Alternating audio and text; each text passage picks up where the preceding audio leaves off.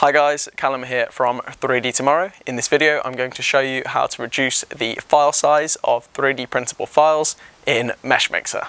Let's go. Quite often when 3D printing I encounter files that have really large file sizes. This can mean that various software packages are unable to work with them, or at the very least makes them very slow to process. What I generally find is that these files do not need so much detail, since FDM printers have a limited resolution anyway, and so what I generally do is reduce these files in Meshmixer, and I'm going to show you how to do this now. For this demonstration I'm going to be using the Thinker. This scan is from My Mini Factory and I have put the link in the description.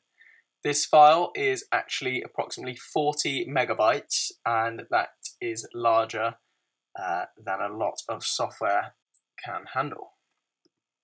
So I've opened up Meshmixer and am importing this Thinker that I've just downloaded. I'm waiting for it to import. Now Meshmixer can be quite slow because these files are large, but you're going to have to bear with it. So rotating around that, you can see it all looks nice and as it should. So I'm just going to Command A to select it all, then edit and reduce. Now the standard is this percentage base reduction, but I'm going to change that over to max deviation. And you can see that the max deviation is currently set to 0.18 millimeters, but I'm going to lower that down to 0.01, so that's 10 microns, which is about the absolute max an FDM printer can deal with. You can see the difference between the two. I'm toggling between there. And the 0.01 is pretty perfect, barely different from the original file.